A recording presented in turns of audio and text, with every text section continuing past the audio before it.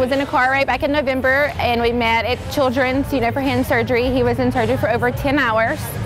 He lost his middle ring and pinky finger of the left hand. We were unsure what the next day had held. We had no idea that we would be able to play in sports 6 months later. And here we are, you know, it was just a year to 2 years, possibly. And we were looking at a 21-day hospital stay if the finger had took. And it's a blessing that it did not take, because we wouldn't be where we are now.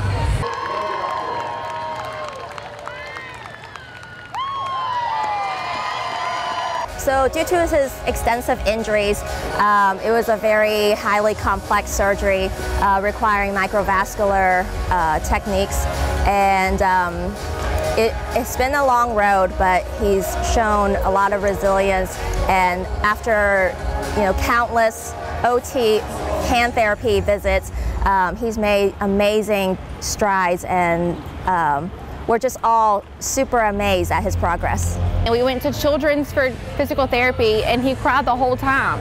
He was just terrified. We went back to UAB for a 2-week post-op with Dr. Lau and Christy Mann, and it was phenomenal. I cannot speak any better of UAB. Hand therapy, Dr. Lau was phenomenal. It's just been amazing. They have helped him so much, and he's resilient.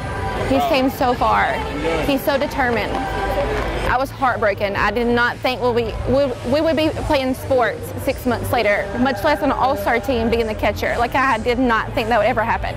Going to do the first pitch at 6:50 with his hand surgeon, and we're going to go up and be on the radio for a little bit and speak of the game, and then he has the countdown for the fireworks, and then he's got 70+ family and friends here to cheer him on. I just can't thank UAB, the Barons, for this amazing day for him. He's going to do the first pitch with his hand surgeon. I mean, I just can't speak any more highly of her.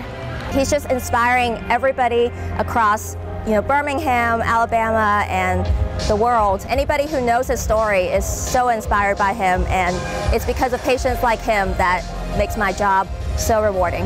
He just said he wants to be a pro baseball player eventually one day, so this is our dream. We're just living in it.